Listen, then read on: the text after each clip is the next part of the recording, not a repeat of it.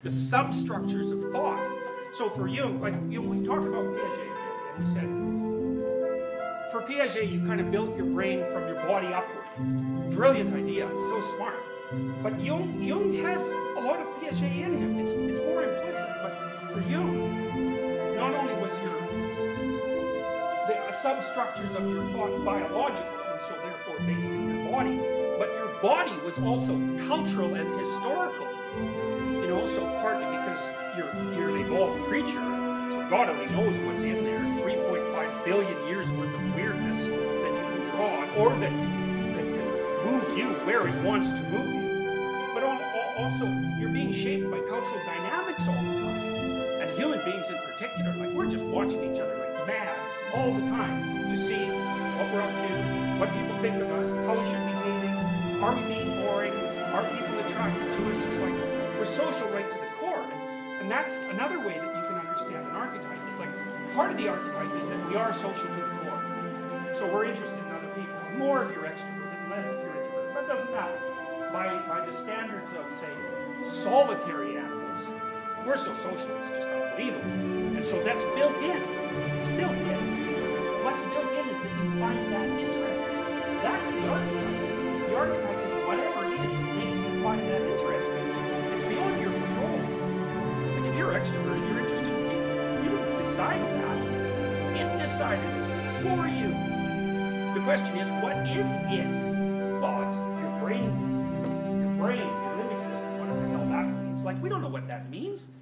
You know, we have no idea how your brain produces consciousness. Like, I'm dead serious. We haven't got a clue.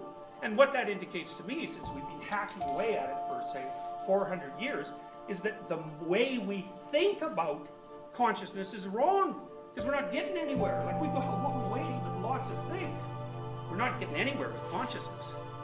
Okay, so back to the archetype. So, because I can tell you how these things arise to some degree. So, you're interested in other people, say. And so, you're interested in them because they're unbelievably useful resources, right? Because they know things, they have resources that you want. Plus, you want even subtle things from them. You want their attention, you want to play with them, you know. There's all sorts of things that you need and want from other people. So, these social interactions are incredibly valuable and informative. But the information is interesting because part of what every single person is constantly broadcasting to every other person is how to behave.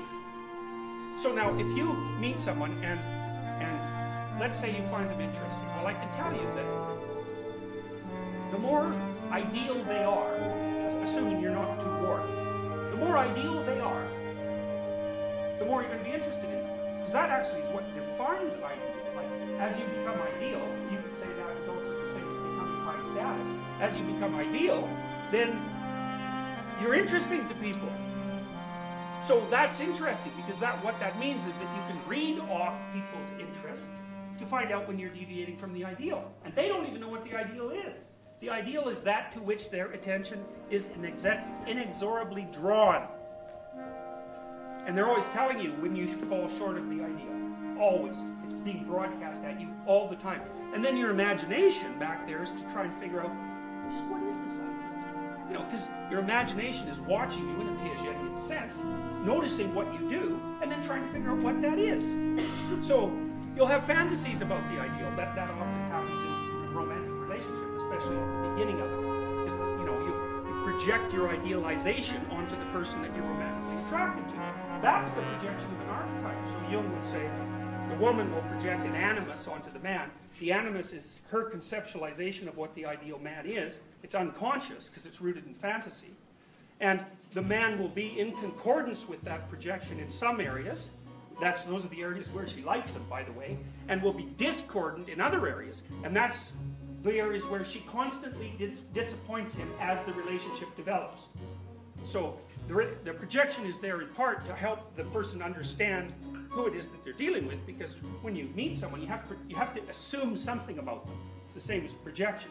You have to assume something about them, and if you find them fascinating, which is what happens if you fall in love, maybe it's because they smell good or they're symmetrical or something, you immediately assume that, well, those things really matter.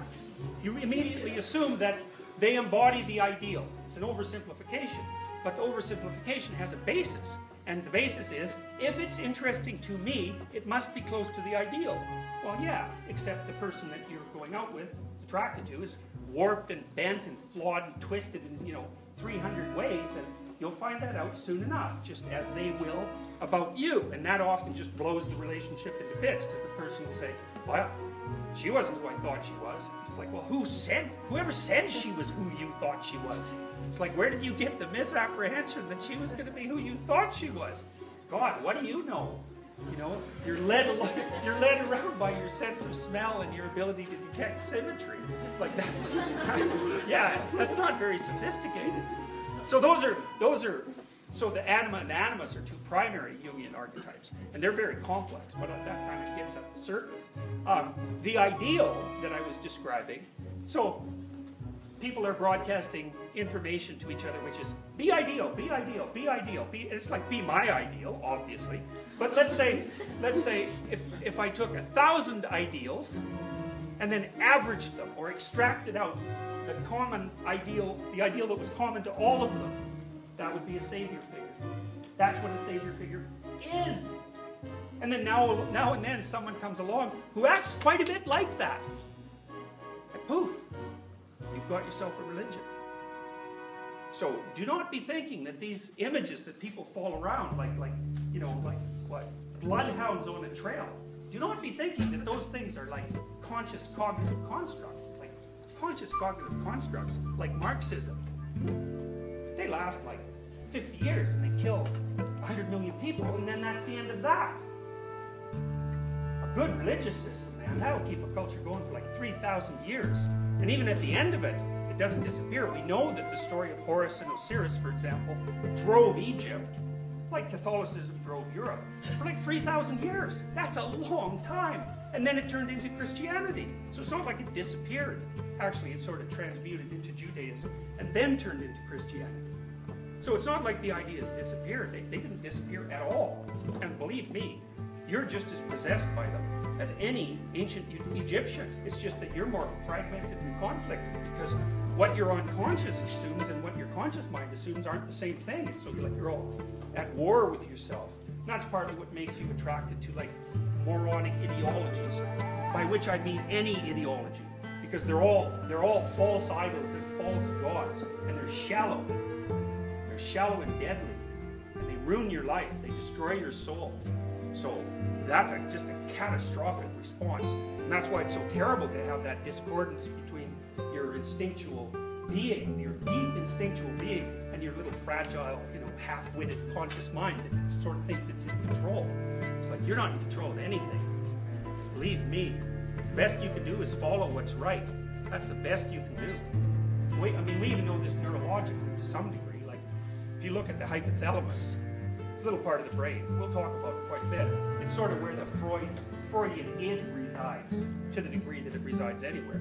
It's this collection of nuclei that do things like make you hungry, or make you thirsty, or make you, sexually desirous, or make you defensively aggressive, or make you terrified of an intruder who threatens your dominant status. It's this little tiny part of your brain. It's hardly even there at all. It has massive projections coming up into the cortex. And then there's little tendrils going down to regulate it. And so basically, as long as everything is pretty much perfect, your conscious mind is in control. But as soon as things deviate from the path to any degree whatsoever, the really smart parts of your brain take over. And then you do what they tell you to do, or you suffer the consequences. So you see this with people who binge eat, for example. Or sometimes people develop a condition called polydipsia, which is often a consequence of hypothalamic damage attendant on a stroke. And they'll drink water till they die. You cannot stop them, because they're ragingly thirsty, like someone who's starving. And like, you can say, well, you've had enough water. It's like, no, that is not going to cut it. It's not going to cut it. You're not getting anywhere with that. And you see the same thing with people who have like obsessive compulsive disorder or something like that. When they're not in the grip of the disorder, they're perfectly normal. You get those people to touch something they don't want to touch. It's like, they're not the same person the second they do that. And whatever they thought of themselves, the themselves that was supposed to be in control, that bloody thing is like, it's like a wagon with a child in it being towed behind an elephant. It's got no control at all. So you have to, one of the things that's terrifying about Jung is that there's no escaping the realization of the nature of the forces that are behind the puppets that we are. You know, in Pinocchio, that's why Pinocchio is a puppet, right? Something's pulling his strings. He's a marionette. And the things that are pulling his strings, well, they might have his best interests in mind, but they might not too. And so that's what Pinocchio is about, actually. And it's also about how not to be a mannequin. It turns out that you have to go to the bottom of the ocean and find your father in a whale and then drown. That's how you stop from being a puppet. It's like, and you think, well, you don't believe that. And I would say, well, yes, you do. You went and watched the movie, and you enjoyed it. Not only that, you understood it, even though you don't have any idea what it's about. And also, on the face of it, it's absolutely absurd. It's like, it's not a puppet first, it's a drawing of a puppet. So that's weird. That's two levels of weird. And then, like, what the hell's with the cricket? Where'd he come from? You know, and what's his role? And why is he the conscience? And why does he get, like, activated by a fairy? And why is the fairy a star? It's like you're in there, you know, like Cletus the slack-jawed yokel watching the screen, captivated by it. And, you know, you walk out and you don't even notice that you're so peculiar that it's just beyond belief. You don't even notice that that's so peculiar. It's like, what the hell are you doing in that theater? Watching this marionette follow a bug around to a whale. It's like you walk out and, oh, that was so touching.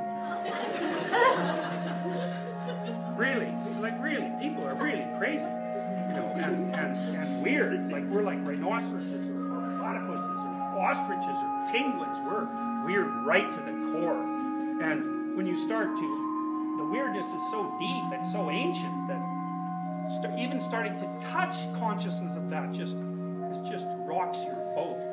So, but one thing or another will rock your boat. So sometimes it's nice to choose what thing it is. It prepares you for things too. So I'll tell you part of what Pinocchio means. Pinocchio is a marionette.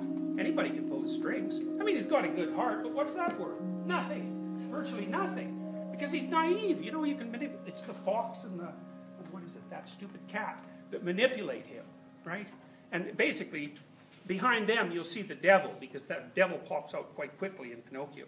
And he's the thing that's behind all the local manifestations of evil that are trying to pull Pinocchio's strings. And he gets blown off the right path pretty badly. Almost turns into an unconsciously brained donkey who ends up working in the slave mines, which is exactly what happens, by the way. You know, that's what happened to devout communists who found themselves swallowed up by Stalin's nightmare in the 1940s and the 1950s. It's like, well, we were so good. We did everything we wanted. It's like, yeah, well, it turned out what we wanted is for you to die painfully. So, you know, congratulations. So, you know, and that's brilliantly laid out in Pinocchio, which in fact was written in the 1930s. Brilliantly laid out. It's a way more intelligent analysis of the 1930s than anything you'll ever find that was written. So, Pinocchio, you know, he's trying to cue the proper path, and he learns that he shouldn't lie. That's a what you call archetypal idea. I'll tell you why that is later. And it turns out that in order to get out of the horrible mess that he's put himself in, partly by being a slavish adherent to like momentary pleasure and nihilism, and he ends up half a jackass who can't speak properly without braying. So that makes him an ideologue. And the only way that he can get out of that is to go down to the bottom of the ocean, as deep as he could possibly go, deeper than anything is willing to go, to find his father. What's his father? His father is the culture that he lost touch with. You know, and to the degree that you guys are lost, like all human beings are lost, the reason you're lost is because you never rescued your father from the bottom of the ocean. You haven't gone deep enough. You won't have even known it was necessary. It's necessary. You're a social, historical, cultural creature, right down to where you become a biological creature. And if that isn't part of you, and if that part isn't functioning properly, then you can just be blown off course by the wind. There's nothing to you. You're not grounded in anything. That's partly why the shaman, when they go down, communicate with their ancestors. That's what they're trying to do. They're trying to pull up the cultural understructure of their societies up into consciousness to make use of it. And you constantly have to have a dialogue with that. is, you know, say your background, say your background is Jewish. A lot of the lines of the culture that you're embedded in was written down by people several thousand years ago. It's like not easy to figure out what the hell those people are talking about or why it's relevant to you. So there has to be a dialogue continually going on between the present and the past, so that you can bring the wisdom forward without losing what's in it. Because if you lose what's in it, it's like you're just nowhere. You know, I see this all the time in my own practice. Often it happens to people who are divorced or who are living together and not married, which you think, well, you're free. It's like you don't want to be that free. You know, you want to argue with your partner about every single thing for the rest of your life? Well, that's what you have to do if you don't let your culture guide you. It's like there's no rules. Go ahead, make up all the rules. See how easy that is? Christ, that'll kill the average person in 10 years. It's just such a weight, and you only have one life. You know, you might as well let some tradition guide you so you have some peace some of your life. Or you'll end up divorced and with children. It's like, that's cancer for lots of people. They get divorced, they have children, they get locked into a custody battle, and they're done. That's the end of their life. They're ruined by it. So, you step outside of the guidelines of your culture at your own peril. And modern people, because they're so coddled, think, oh yeah, we can handle it. It's like, sure, you can. You wait till you get there. You'll find out that you can't handle it. And it'll be too late. What'll have happened is that, you know, the whale that you were supposed to go confront and rescue your father from has risen out of the water and taken you down. And you're done. That's chaos. So, these are serious issues. Like, Jung, I would say, was the most serious thinker of the 20th century. Like, he was so serious that the pseudo-serious people who read him just bounce off him. They don't even know what the hell he's up to. So Jung was one of those thinkers who was addressing questions that most people don't know exist, like at the bottom of reality, and who was also answering them. So he's a twofold blow to the intellect. First, he tells you that you're so stupid, you don't even know what's wrong. You can't even ask the right questions. And then he answers them. It's like, oh boy, yeah, that'll do in your intellectual pretensions.